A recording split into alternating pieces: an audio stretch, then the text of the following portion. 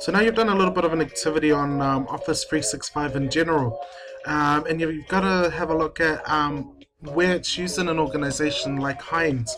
Now, what's next below me is a page that will show you videos that our day class have prepared for you, showing you how to actually use OneDrive, which is one of the applications of Office 365.